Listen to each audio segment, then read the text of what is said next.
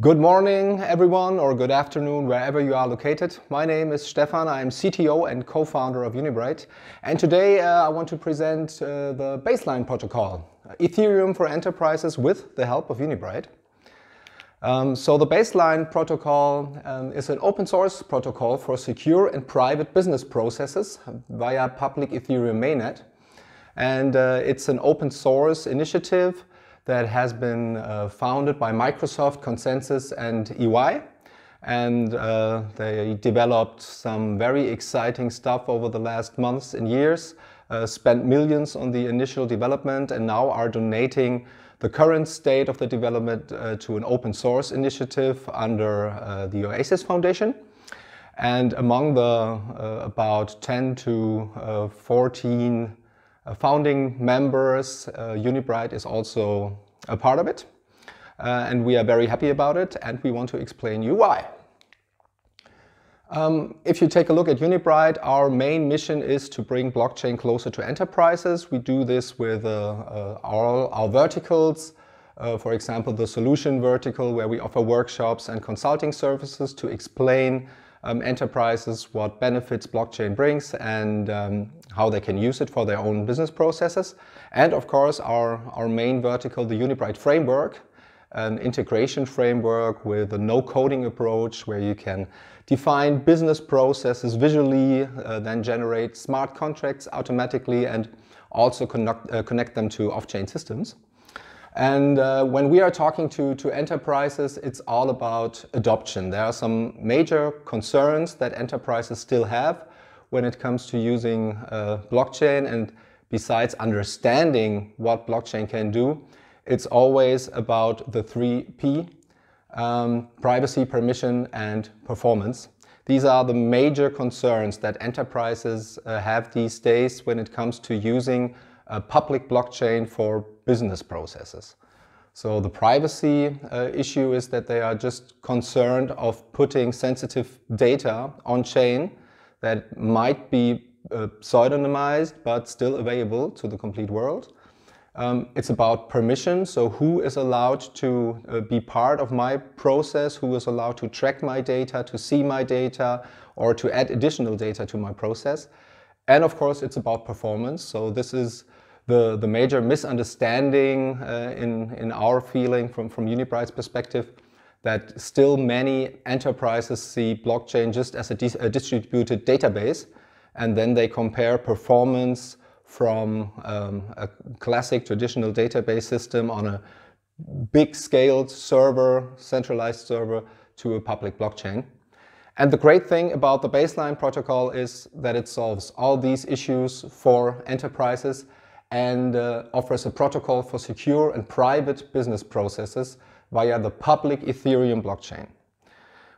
From now on, we will refer to the public available Ethereum blockchain in this context as the Ethereum Mainnet. So it is the same Ethereum that all of us know, that where tokens live, where smart contracts live.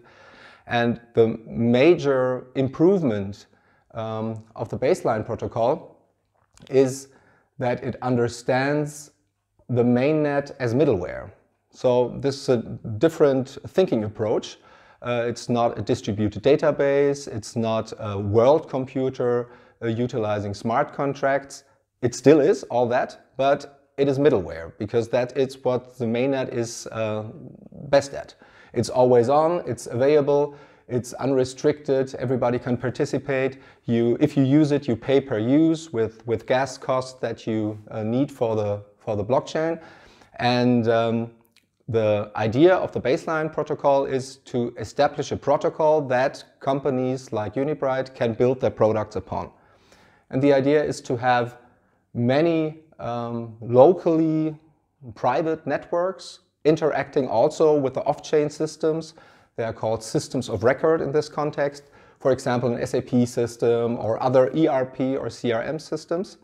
And using the mainnet as a common frame of reference. So every time a business process or a state of a business process changes in a private network, the public available Ethereum mainnet is used as middleware to synchronize the states and to build a common frame of reference. For us, it is very important to be part of this initiative from the very beginning because, as I said, it's open source, so we can actively contribute to building standards that all enterprises will be able to use, and at the same time build the protocol in a way that our products can be developed alongside.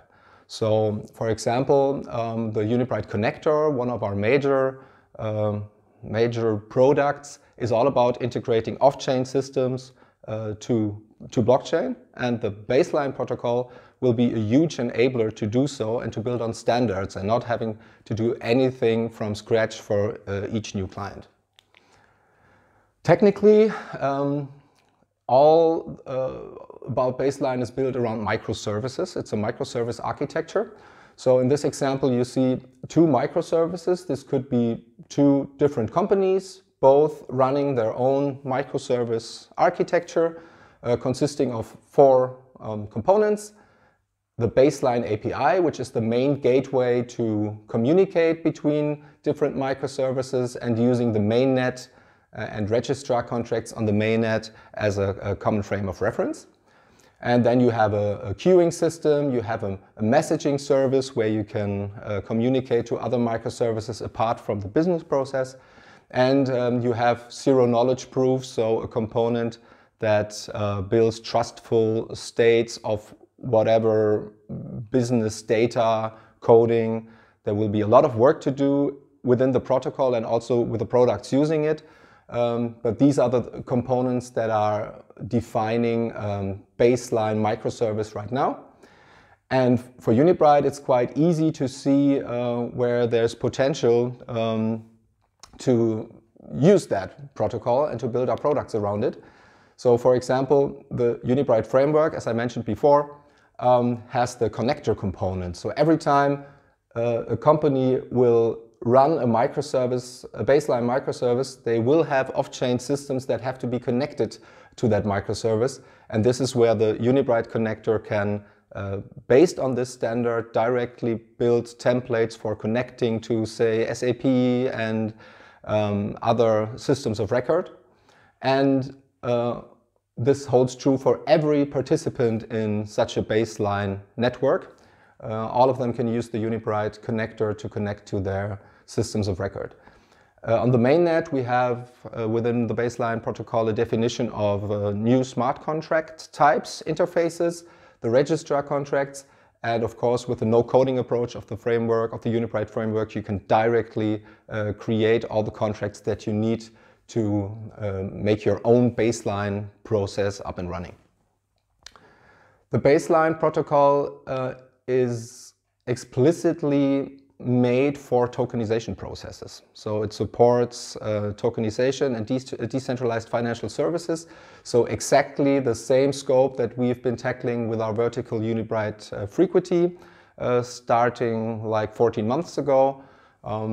We are offering liquidity solutions, custodian solutions, and see the complete tokenization process as a 360-degree approach and not isolated from each other.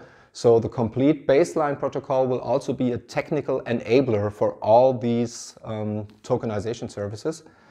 And of course, for Unibright being part of the baseline protocol from the very beginning, also with the EA task force on integration, eminent, and the use case task forces where Unibright is both part of, will bring us in the position to offer even more workshops and educating for all the interested parties and enterprises that want to make use of that new Ethereum for enterprises.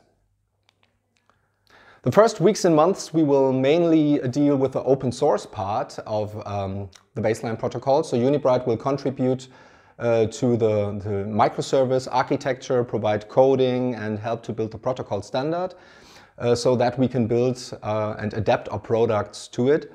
All the Unibright products will still work as they're working now, so you can still, of course, use the framework to generate smart contracts that are running on public Ethereum. But now we also have the missing link that we have been waiting for to bring enterprises closer to using blockchain and the mainnet and without dealing with the argument of privacy, permission and performance anymore. There's a lot of material to come. There will be a lot of blog posts from all participants and also proof of concepts and demos. So we also published a first explainer blog on our Unibright.io website, giving an overview about the key features and how the architecture works. So we all invite you to visit our website, visit our Medium blog and our community channels, and stay connected for the future development of the Baseline protocol. Thank you.